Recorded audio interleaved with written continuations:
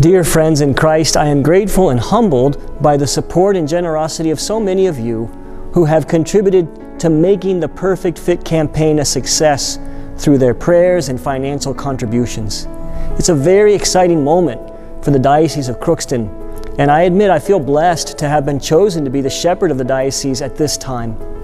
I've met with all of our diocesan priests, all of our diocesan leadership, with the sisters of Mount St. Benedict, and I'm convinced that this move to Mount St. Benedict's for the diocese offers a great gift for our future ministry.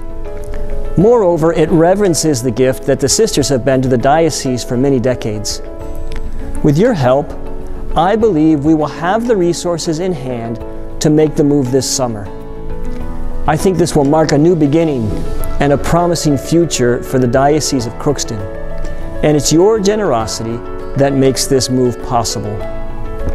The sisters are relieved to be able to let go of the management and maintenance of the monastery grounds, knowing that they will have a place to live and that the home that they built will be used for its intended purpose, for the evangelization and formation of Catholics in northwestern Minnesota.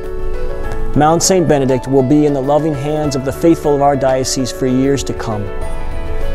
Our various ministries are already working together to plan how to use this new center, and it will be used for spiritual renewal, including formation and retreat opportunities, such as retreats for married couples, for young people, for those being confirmed, and others.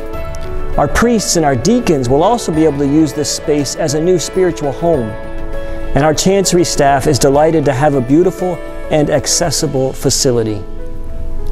Recently, I made my own pledge to the campaign, and I want to encourage you, if you have not yet had the opportunity to make your pledge to give a gift to this campaign, or if you've already made a one-time gift, perhaps you might prayerfully consider making a new gift. I believe that God wants to bless our diocese with so many blessings in the future, and that the important work that we have to do of evangelization will be carried out beautifully in this new pastoral center and retreat facility right here at Mount St. Benedict's. God bless you all.